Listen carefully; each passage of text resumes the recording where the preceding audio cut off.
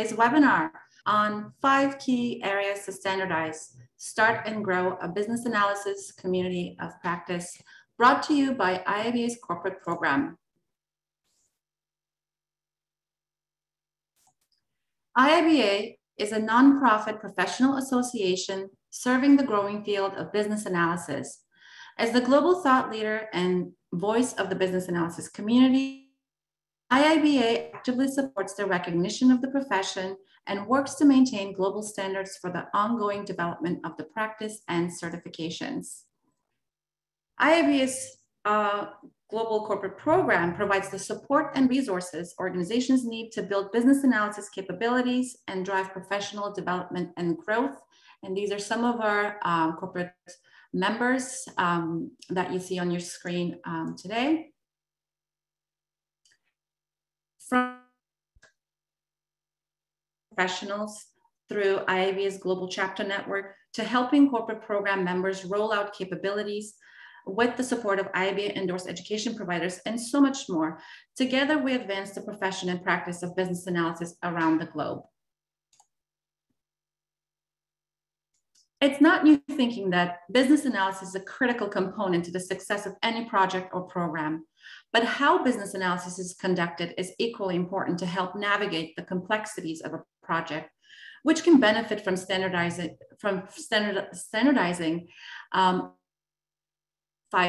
areas. Today, we will begin by looking at the difference between a community of practice versus center of excellence, then dive into the 5 key areas every business analysis team lead or manager can start to standardize to optimize their team's productivity. We'll start with project methodology,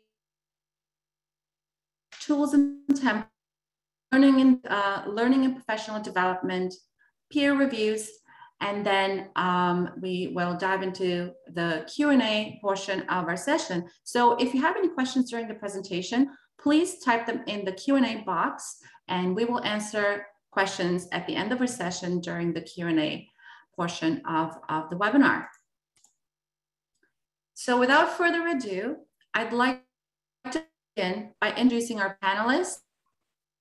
Welcome, Scott Bennett, Manager of Business Analysis at IIBA, Deb Mason, Manager Business Analysis at Best Buy, Daniel Robert, Manager Business Systems Analysis at Canadian Red Cross.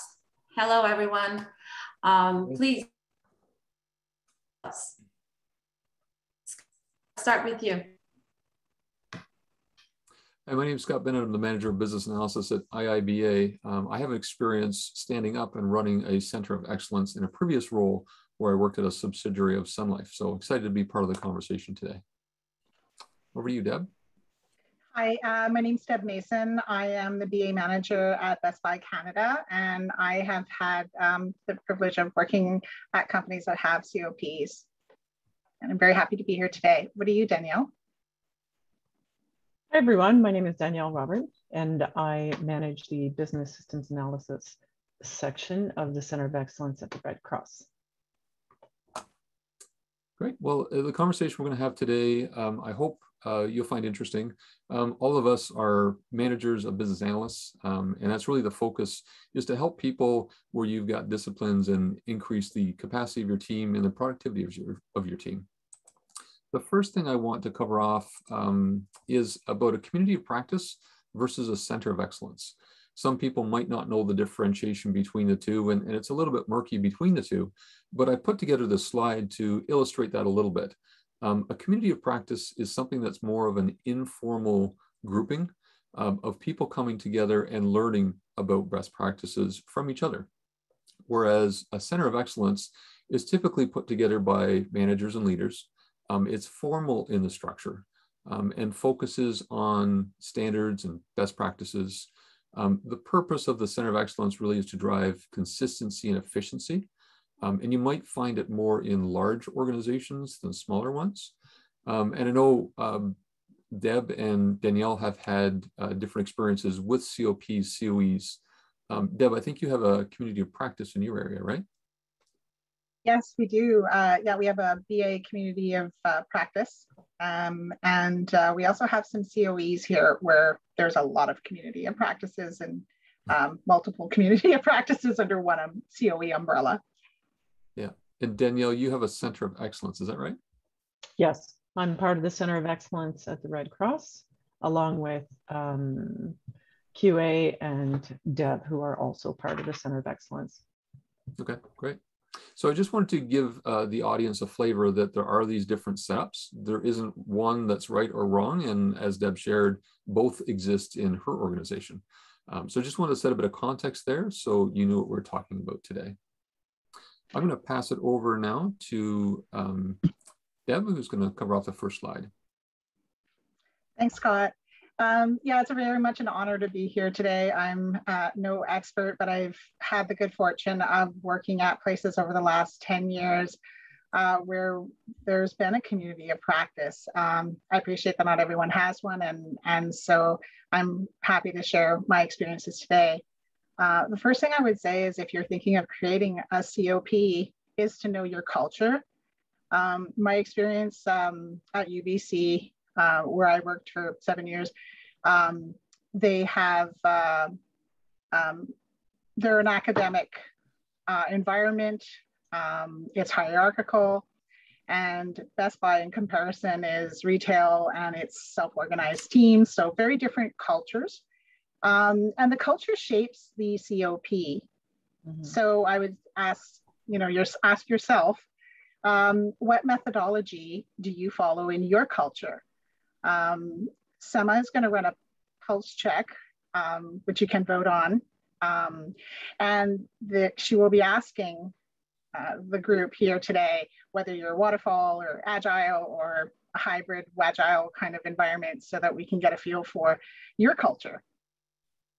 So when I think of waterfall, I think of a software development lifecycle kind of framework where there's planning and requirements analysis and some sort of construction piece and testing, release, implementation going through that framework.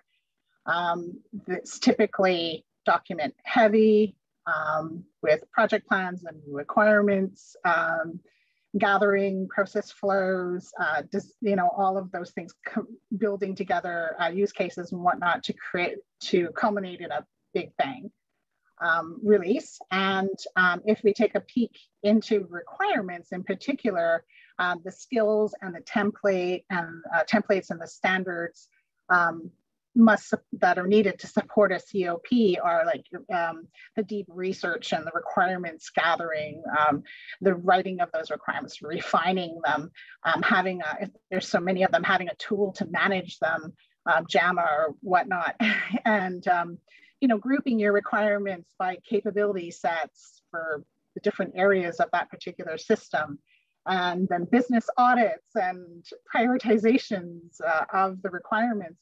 And for the whole initiative. So the scope is quite large, and it's culminating in a big bang kind of release. In contrast, Agile is delivering the minimum viable product, or the MVP, in a 2-week increment. And I think of a Scrum framework where there's a team and there's a backlog that the product owner has created. And you go through a spin in that 2 week of sprint planning to pull the stories in, daily stand-ups or Scrum to see where people are at, what they're working on, any blockers they might have, and as well as backlog grooming middle of that 2-week sprint to think about what we might bring in the next time. And then a sprint review with the business to assess if we got it right, and then a retro to find out how we can make things better the next time where we missed the mark, with the team providing inputs. And the BA skills and the templates and the standards in that scenario need to support an iterative and incremental approach. And the documentation, in contrast, is actually quite light. And the focus is for the, before we even bring anything into the sprint, we'll often do like a discovery. And the focus is specifically on the epics that the PM has set out in the ready backlog, which is kind of like a flashlight of what is in scope for the next, say, 3 to 6 sprints. Things will be a bit more groomed. And the purpose is for the BAs to engage with the business on pain points, current state flows, requirements, but specific to that sprint. So the acceptance criteria and the minimum viable product and the story points and the future state vision are all kind of a team sport. Those things are done collectively with the PM and very potentially a UXD involved on that future state vision piece, working collaboratively as a team. The requirements are quite lean. They're for that epic only.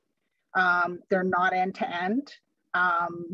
We often work in Miro instead of Visio because the business can easily get in there. It's very interactive. Everybody can draw the flow, comment on it.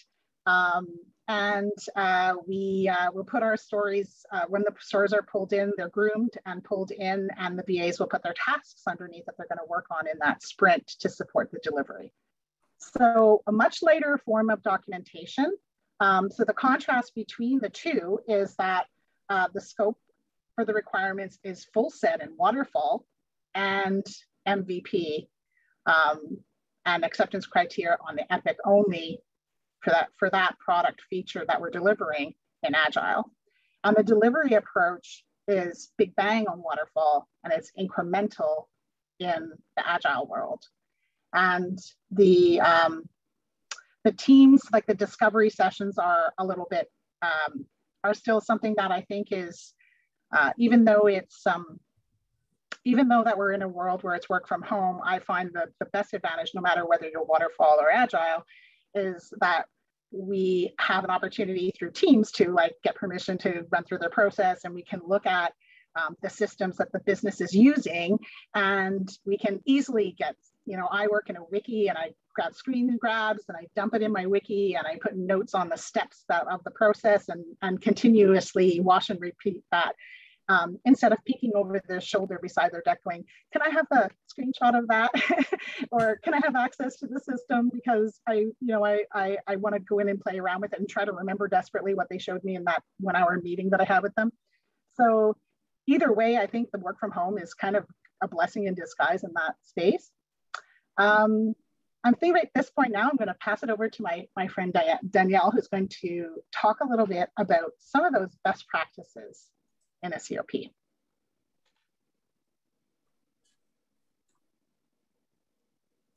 And Danielle, you're on mute. Of course I am. Raise of the year. Yeah, exactly. Hi, everyone. I'm going to answer these questions regarding best practices for the Center of Excellence in our organization. The Center of Excellence is fairly new at the Red Cross, so it is evolving in maturity. So as of now, sort of how do our top performers continue to be successful? There are things that definitely help them be successful. One is ensuring clarity on project deliverables. Having that ongoing clarity is very important, especially right from the beginning. They also need to be very open to good communication. There are and will always be miscommunications. So being open to feedback, being a good communicator will really help in helping them be successful. Resolving blockers very quickly as well, not leaving themselves stuck waiting. Ensure that the expectations of them are clear and that they can meet them. If they cannot, then they reach out for support and guidance if they need it. And I think another important one is that they also are open to professional feedback. I think as BAs, BSAs, I don't think we'll live long enough to know everything about everything.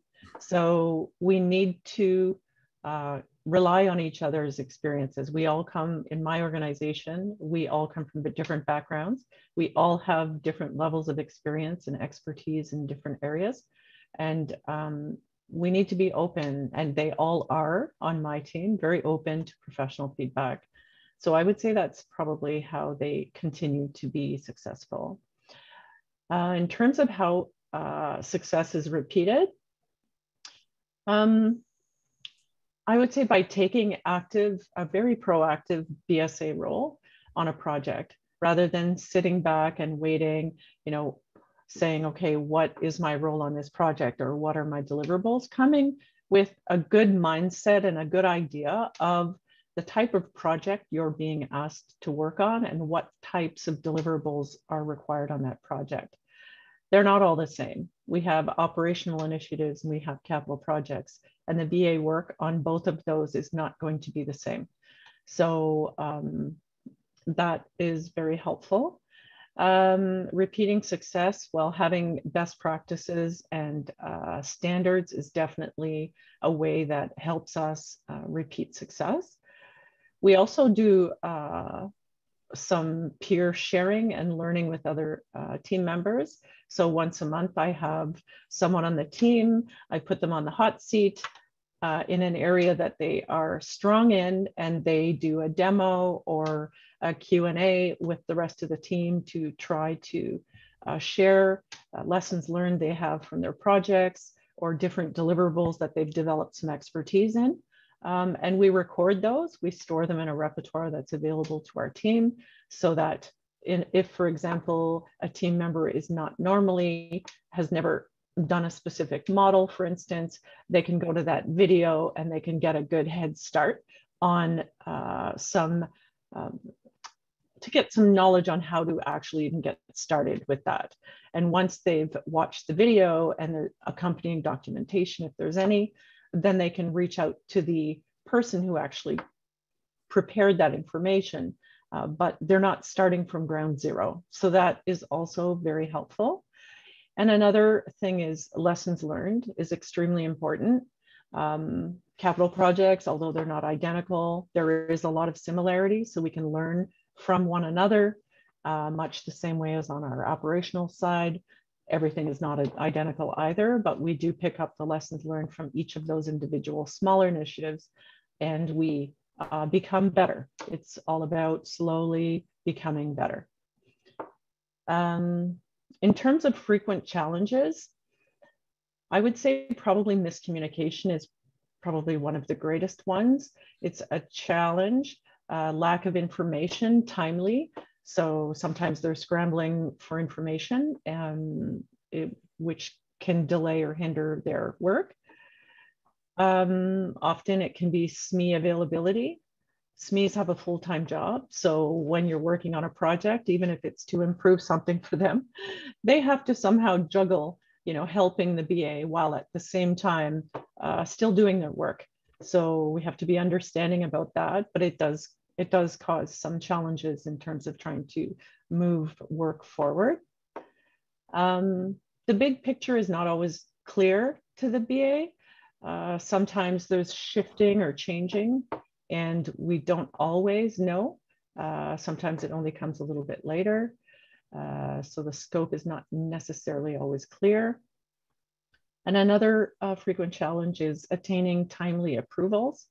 Sometimes, again, because people are doing a lot of different jobs, if we're required to have an approval on a particular deliverable, it can be delayed because the people we're looking for have, a million other things going on. So those are some of the main challenges of the folks on my team. And is there value in adding a process analyst to the team? So on my team, I can be anywhere between 10 and 15, let's say. Recently, up until now, I've only had BSAs on my team. But recently, since May, I've added process analysts to the team. And most definitely, there is value in adding process analysts to the team. They have a completely different view of processes. This is their specialty. And yes, BSAs do have some extensive training in process analysis. But as a process analysis, at least the ones in our organization, they're really helping establish framework for also process analysis. They see the full picture.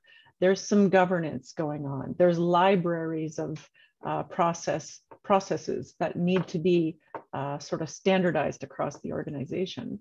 So there, the other thing as well that has recently started is we've been sending, each of us on our team have been sending the process analysts our own process mapping that we've done for feedback. And the feedback they provided to us has been invaluable in just shaping our own individual work. So most definitely, there is a lot of value to having a specialized process analyst on my team. And then finally, in terms of common roadblocks, they're very similar to the challenges. And I would say probably the main one that is an actual block is the unavailability of SMEs when they are needed. That definitely can be the biggest roadblock that can cause things to be at a standstill.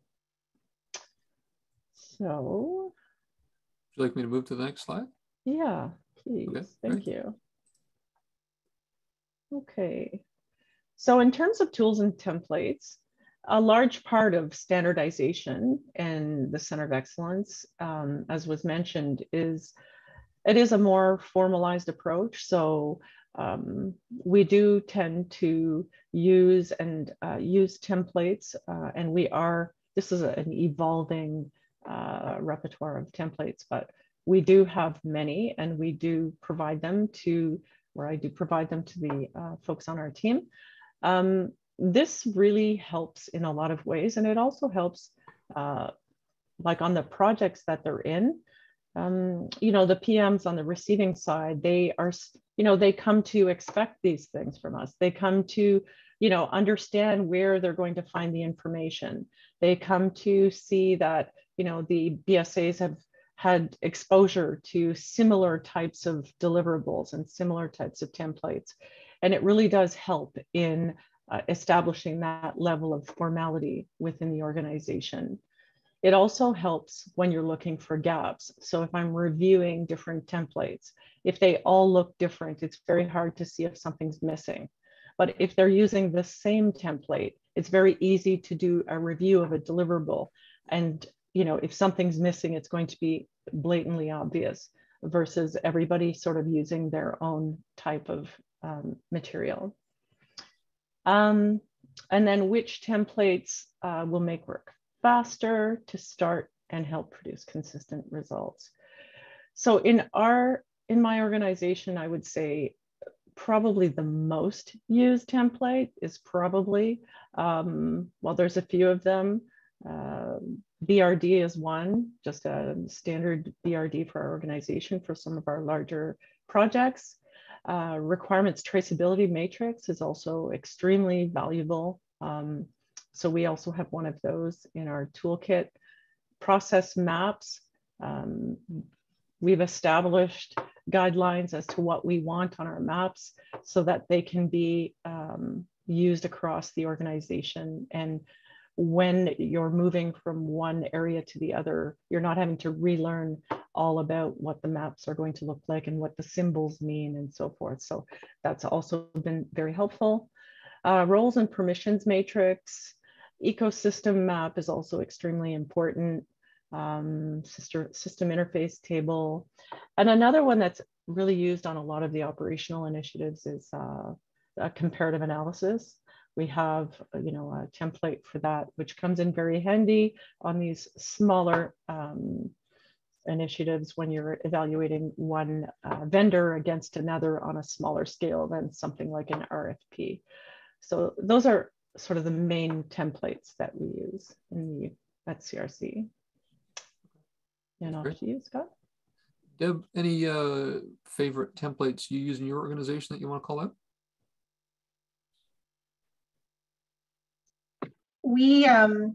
There's one that when it comes to the requirements, you were saying the requirements traceability matrix. Yeah, when we do RFP, we really need to actually work on that. I have a few kind of, I think, techniques that I would like to see followed a little bit more thoroughly at Best Buy.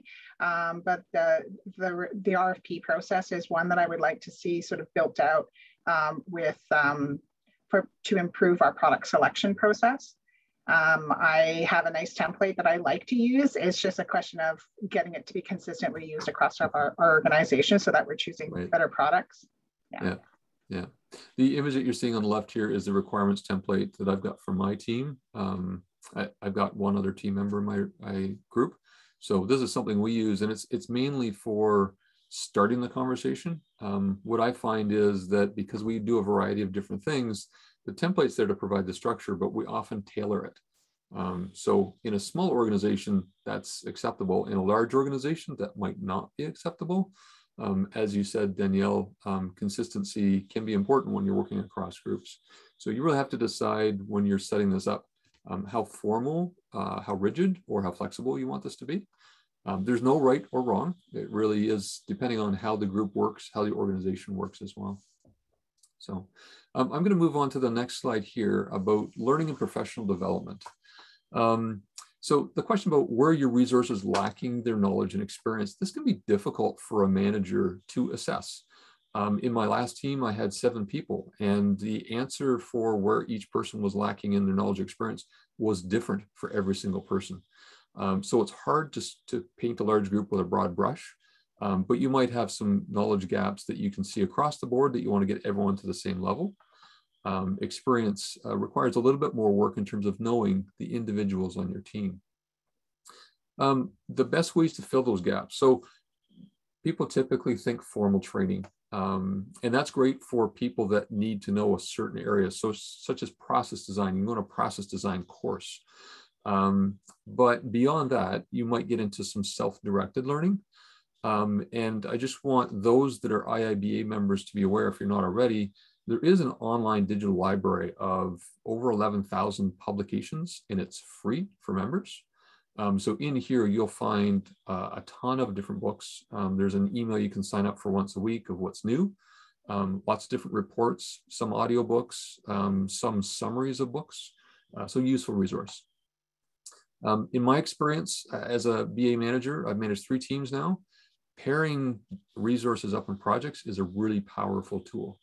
That junior person working with a senior person, that's the richest environment, in my opinion, you can have for that junior resource. So consider that when you're thinking about training for your groups. And studying for certification, I'm CBAP certified, and I had 10 years of experience before I started studying for the certification, and I thought I had lots of experience to go on. But I learned a few new things. I learned about traceability I had never been exposed to in my career. So traceability was something that was new for me, and actually I applied to the project I was working on at the time, leading 5 other BAs, a huge project. So studying for certification is also one of those things that can also lead to some learning opportunities. There's also something for IIBA members, and that's the Career Action Guide. This is new recently. If you haven't discovered this yet as a manager, there's a subcomponent in there called a self-assessment tool, and it's a quiz of sorts. So your BAs take the self-assessment, they end up with a score, and it shows them where they're stronger, where they're weaker in terms of their skills. A great tool. I went through it for the first time with my BA last year. Both of us did it to understand where we wanted to invest in our careers. So highly recommend that if you haven't discovered that yet. Selma, you've got another poll for us. If you've got that ready, do you want to introduce that and have people vote on that? Yeah, just launched it. Please go ahead and vote.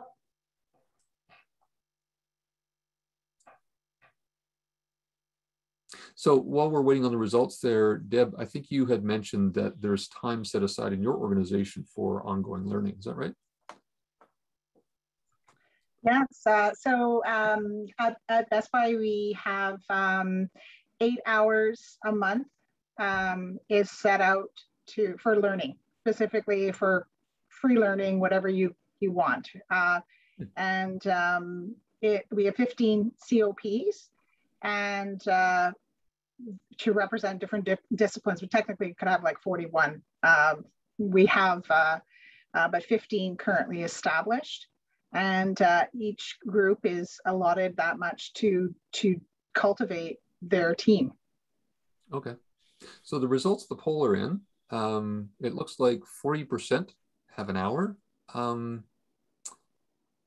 per month, and then 35% 3 hours. We've got about 25% that are more than 5 hours. So pretty generous in terms of time for learning. Okay. Great. Thank you, Evan, for participating in that.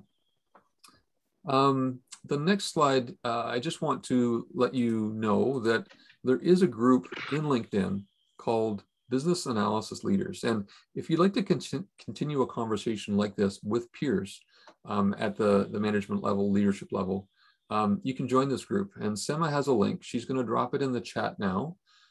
It's difficult to search for some reason in LinkedIn, but if you follow the link that Sema's putting in the chat, you'll be able to get to that group.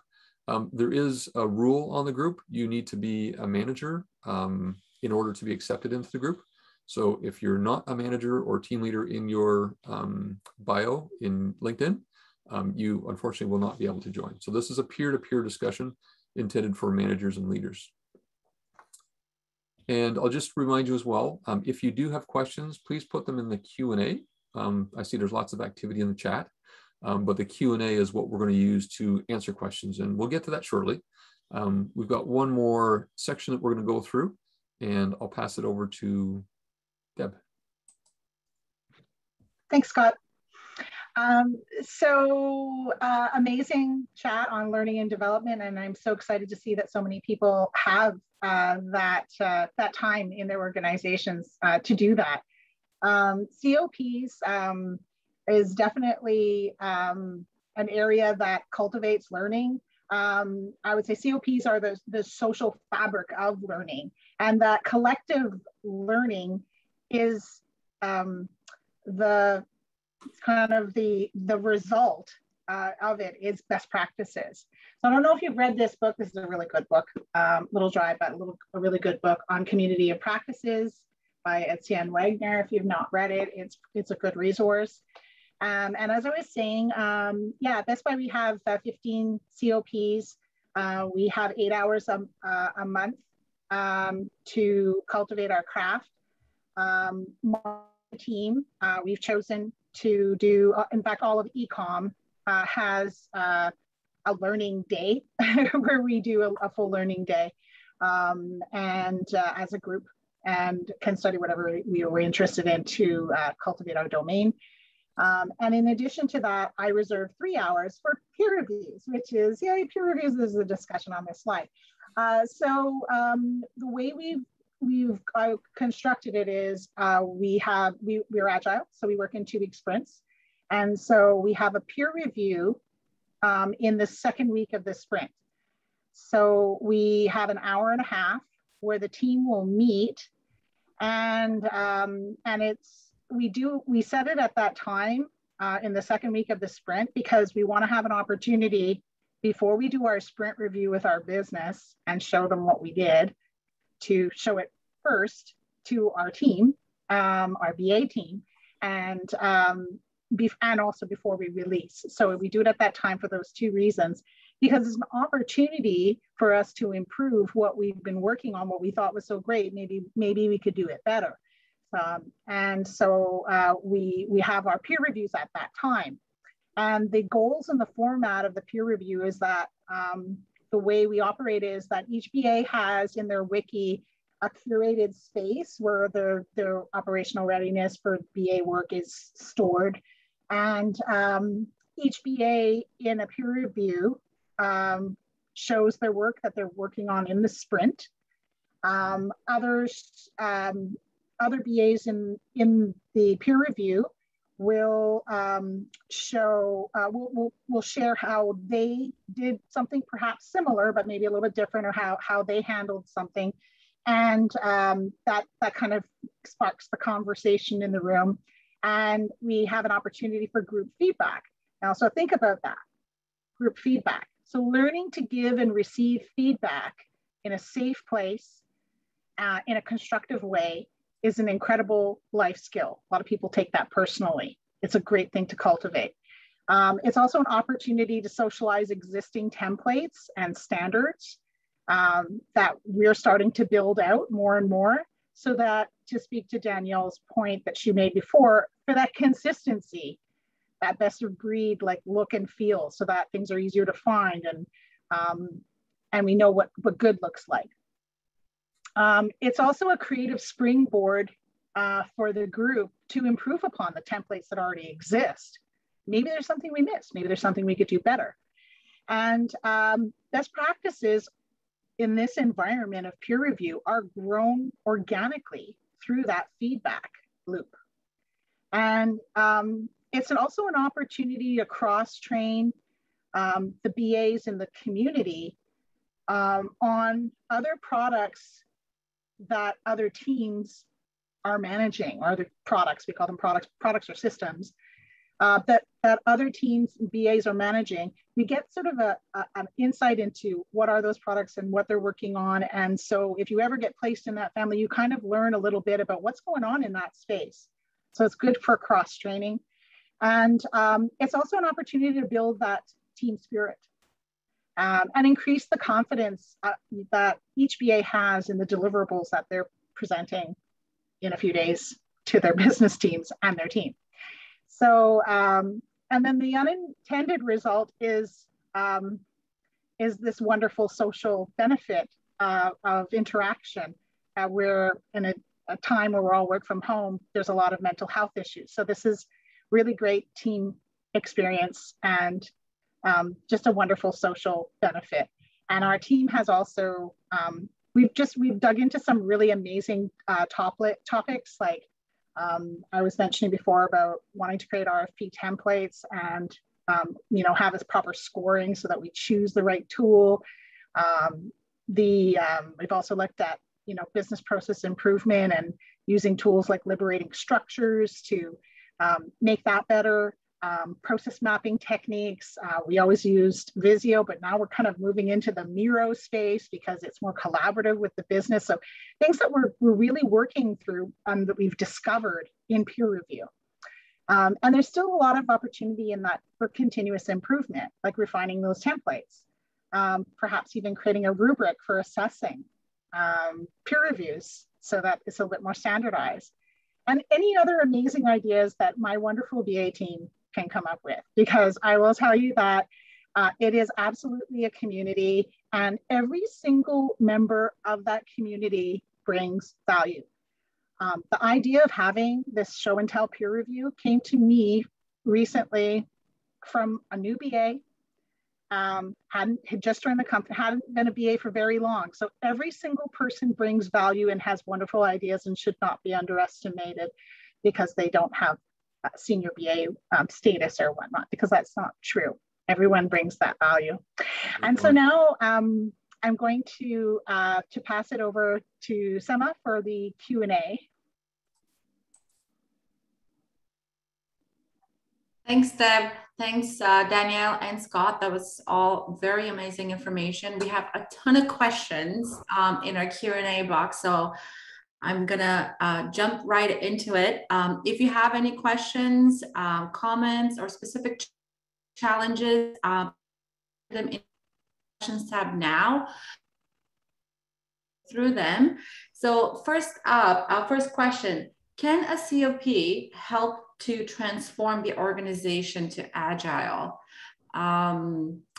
Danielle, since you manage a COP, what are your thoughts on? Actually, you're cutting in and out, but if it's COP, I think it's probably a question for Deb, I think. Oh, my apologies. No, that's okay. In case you didn't get the full question, I'll repeat it. Can a COP help to transform the organization to agile? Did you get that, Deb? A COP help to transform the organization? An organization to agile. I think that we had brought on like specific people who led our community of practice for the Scrum community, and that team steered our agile journey. We brought in experts who knew Scrum, who knew agile, and they transformed our organization. I think having COPs does support, because there's a chance for us to really understand our domain, what's our career framework, what's our purpose, domain, and accountabilities, and to build out what we do and how we fit in an agile team. We're constantly validating that our purpose, domains, and accountabilities don't overlap too much, and we do that work as leaders of a domain or a discipline. So I can see that there's benefit from it, but we actually did bring in resources to help educate the whole of technology and e-com on our agile journey. All right, that sounds good. And further to that question, how do you generate support and buy-in to get it started, both from leadership and the BA team perspective? Yeah, that's a good question. I think from my perspective, setting up a COE for the first time in an organization and running it, it really comes down to being able to articulate needs. So, for example, I went into an organization that had no standards, no best practices. Everyone was doing literally their own thing. Was able to demonstrate to the leadership that, you know what, if we had consistency, we would get better results. If you can figure out what's successful and repeat that success through processes and templates and that type of thing, then what you're dealing with is something that really helps the management understand there's an importance there. So that's my experience in terms of setting one up and getting the buy-in. I'm not sure, Danielle or Deb, if you have different experience.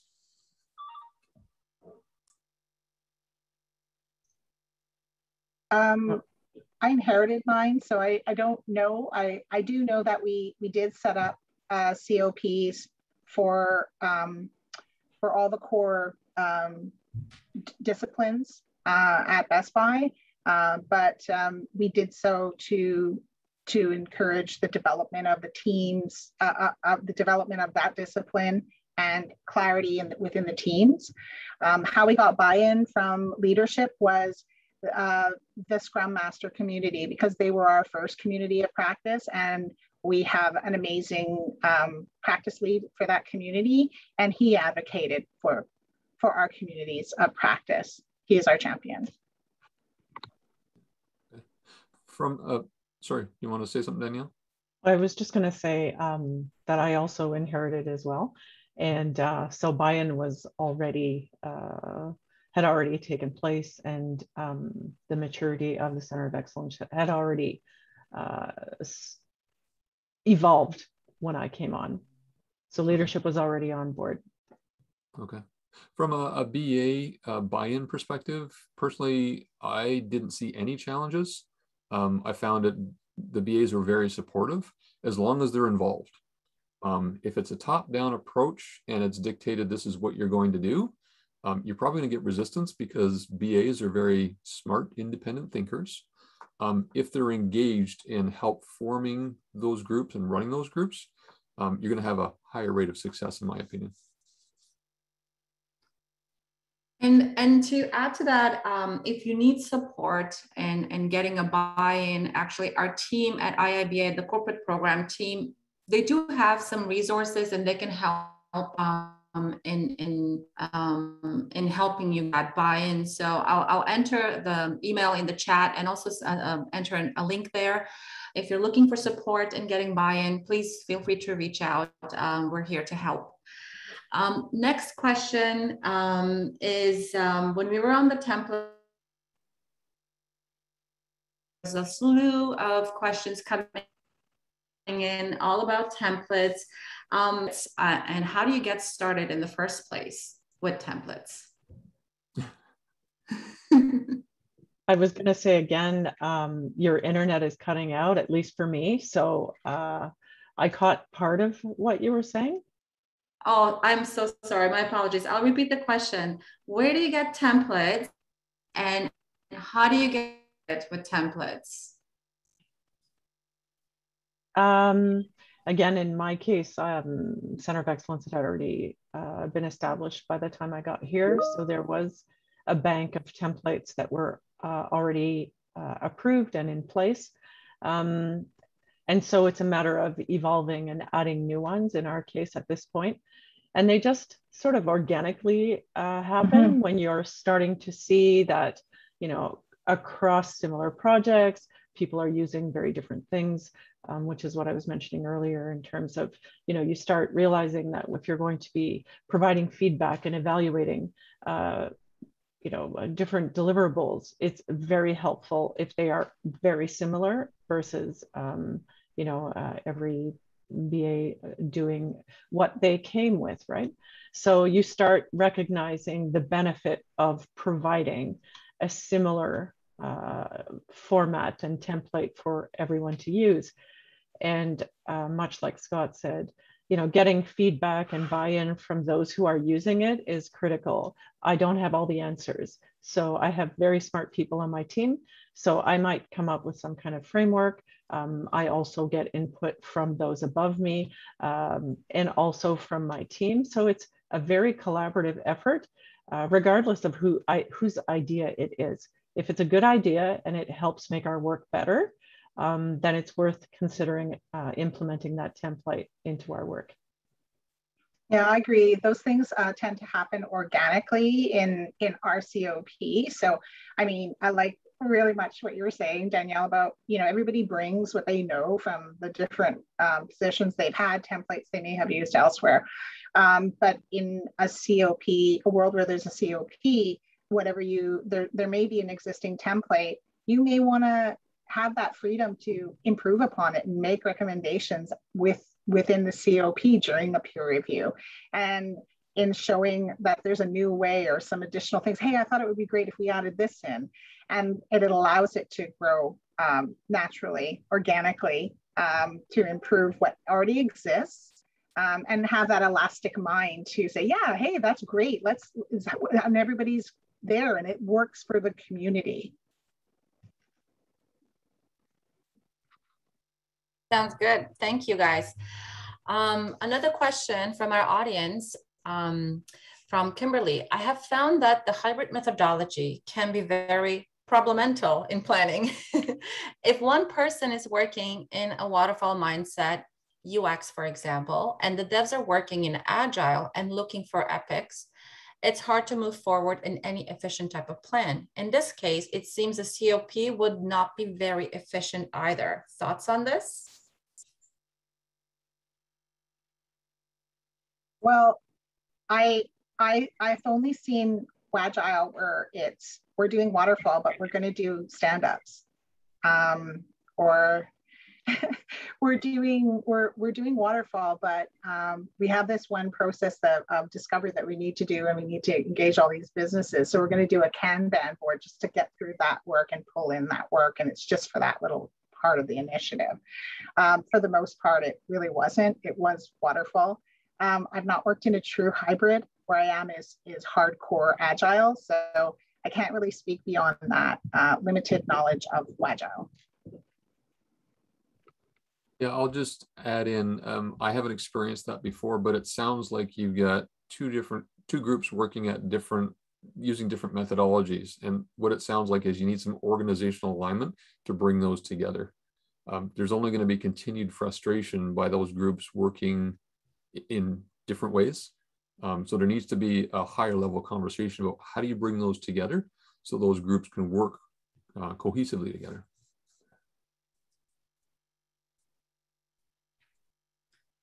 I can add as well a little bit on that in terms of from our organization. So the larger transformational projects would be quite challenging to do using an agile methodology. There's just too much money involved. These projects are massive. They're enterprise-wide. There's integration with other systems. So it can start off waterfall, where there is a lot of planning, there is a lot of effort put up front, but it can later then be broken down into a more iterative approach where we're taking pieces of that giant puzzle and then working those in a more agile type fashion. So in that sense, we're sort of doing this hybrid.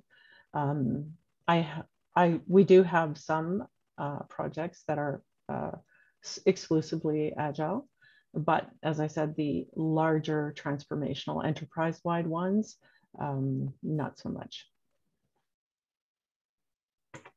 Oh, fantastic. Thank you for that. Next question by Christopher. How would you recommend managing the transformation between business requirements to design documentation being created by IT and the analysts?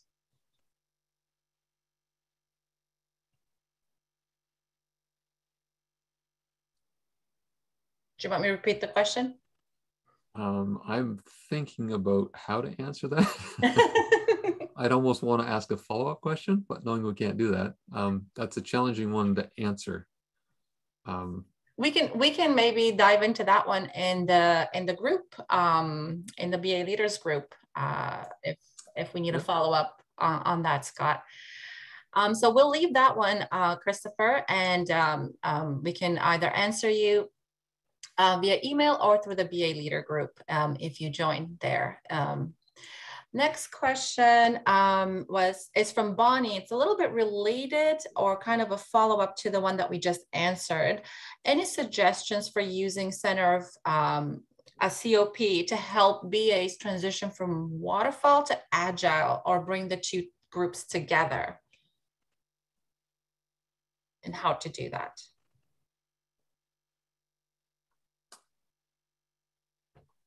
I'm not sure. Deb, I know you're sort of the agile specialist. Yeah, maybe in the you group could here. repeat it because I started to answer that transformation question in the chat, which I probably shouldn't have because I didn't hear your question. Sure. Any suggestions for using a COP to help BAs transition from waterfall to agile or bring the two together or the two groups together? Well, like I said, again, I've worked waterfall and I've worked agile, haven't really worked in the transition stage, but I would say that the transition, because the deliverables are, and the way you approach the work and the scope is so different, the transition is really in those pieces, is in the framework. So you're not following a traditional waterfall development life cycle. You're actually following 2-week sprints. So there's no way that you would go out and gather all the requirements and the effort that you need to apply as a BA is kind of curtailed to the time that you have. So you only have like 2 weeks and it's only on a specific area of work. So the templates you use and the amount of work that you're expected to produce and have it be usable at the end of that 2 weeks will curtail the approach that you take, and the templates and everything will fall in line. So the transformation itself is driven by a Scrum framework, if that makes sense. Like you can't go and grab an end-to-end requirements. You can't do all of the process flows for the entire thing. You just don't have the time. Yeah. And it's not the focus that the PM told you to focus on. All right. Thank you for that, Deb. Thank you. Now, a little bit of a change of topic. There's a lot of love for the peer review concept, and a few questions here with regards to that. So I'm going to dive into those ones. How can I mentor a junior BA or junior BAs using reviews and hands-on training, but avoiding micromanagement at the same time? Yeah, that's an interesting question. When I talk to other BA managers, often the theme comes up about how much attention, how much direction do you give your BA resources? And the general rule of thumb that I suggest is your senior resources are going to want to be managed more from an empowerment perspective. They've got years of experience, they've got expertise. Give them a little bit of direction and let them run with it. Whereas your junior resources, let's just say someone is 6 months into doing business analysis, you're going to need to meet with them more frequently. They're going to have smaller pieces of work. The conversations that you have with them, maybe you're meeting with them once a week, maybe twice a week. The conversations you have, you're going to be sharing some of your knowledge as you go through and coach them. Okay, here's the next assignment. I want you to put together a process diagram for the simple function here. It's going to be more instructional, but I wouldn't say micromanage.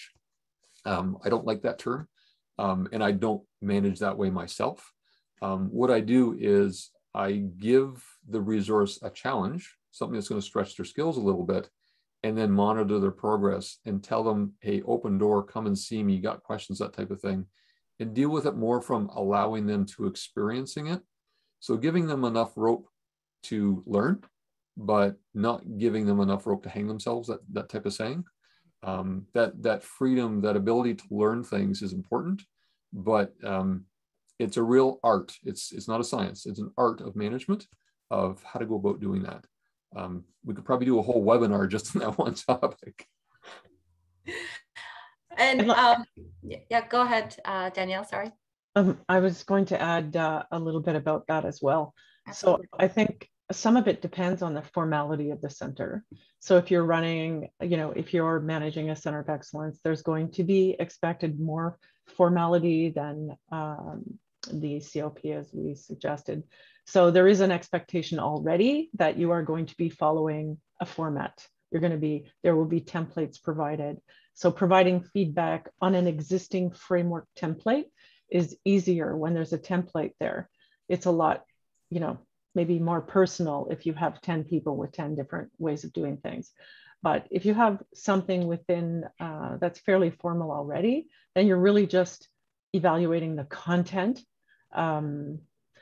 So it's a little bit less micromanaging, I think, when there's a bit more formality structure already in place. It's like, this is the way we do business. And there is always going to be some styling and some content that will differ, but it does help with some of that micromanaging, I think, when the expectation is already set that we do this way. Mm. Yeah, that's a great point. Yep, that sounds good. Yeah. And I just did a quick time check. We've been having so much fun with this, all of this great information, and we are almost at the end of our webinar. And unfortunately, with 2 minutes left, that is all the questions we're going to be taking today. That is all the time we have. Please join the LinkedIn group to continue the conversation there. We will to pull some of the questions that we didn't get to from this webinar and answer them over there. And we may also reach out to via email to individually address some of your questions. So with that, that's all the time we have. Thank you so much for joining us. And I just want to do a quick wrap up and with some commentary on the great information that were shared here by Scott, Deb, and Danielle. If you've been ignoring standardization, it's time to obviously pay closer attention. And a BA COE or BA COP provides the framework to standardize and is essential in increasing the business analysis capability maturity level in your organization, and consequently in reducing the risk of projects. As well, it would help with increasing project success rate, stabilize skills, and optimize productivity. And this is where IIBA's corporate program can help, as it provides the resources to support you along your organization's business analysis practice maturity journey.